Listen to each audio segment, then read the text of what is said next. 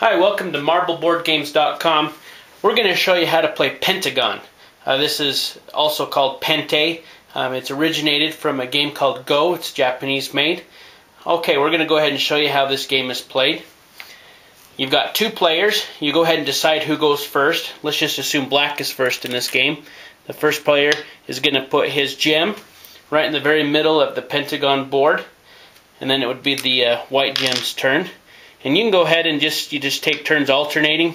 You can place your gems wherever you want on the board. The idea is to get 5 gems in a row. That equals 5 points. When you first start playing this game, you decide upon how many points it's going to take to win. Generally, that's 21 points or more. Let's just assume for this game, it's 21 points will help you to win. Okay. Let me show you something here. Here's another way to get points. Let's say it's the black gem's turn and he goes right here. He just captured these 2 gems. You can only capture 2. Whenever there's 2 in a row, you can, if you cap on each end, you capture those 2. And that would be worth 1 point. Okay. Now it's the white's turn. Black.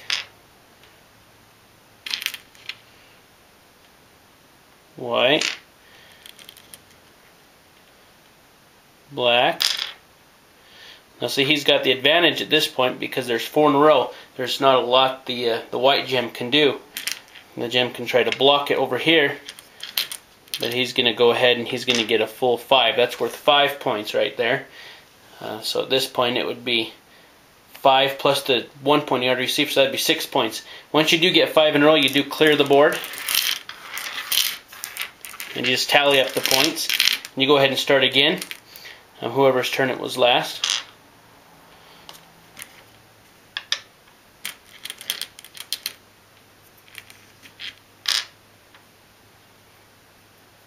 Let me show you a couple things. This is called etiquette of this game. It's not mandatory. Let's say you were playing like this, and it was the white that went.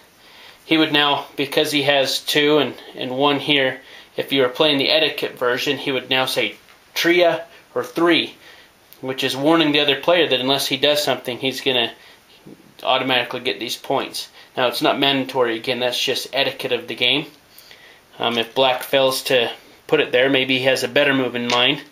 And what's going to happen is the white gem will go down, and automatically, no matter what happens, he's going to get those 5 points. Another way to play is, let's say you got 4 in a row like that.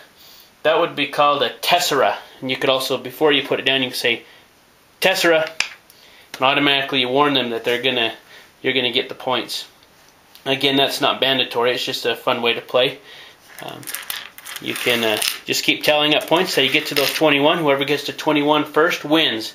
Again, get 5 in a row, that's worth 5 points. Anytime you capture 2 of your opponent's gems, that's worth 1 point. Another way to play this game is just the original Pente rules. If you're following the original Pente rules, as soon as you get a full 5 across,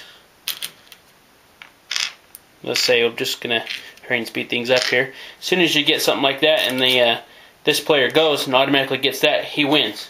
There is no further playing of the game. That's just the original Pente rules. Another way is if you were to capture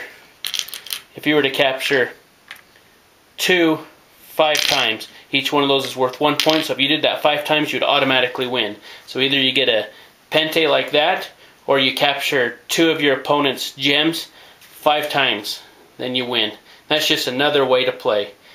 This is a lot of fun. There's a lot of different variations. You can go on the internet and look at all kinds of different rules to play this game.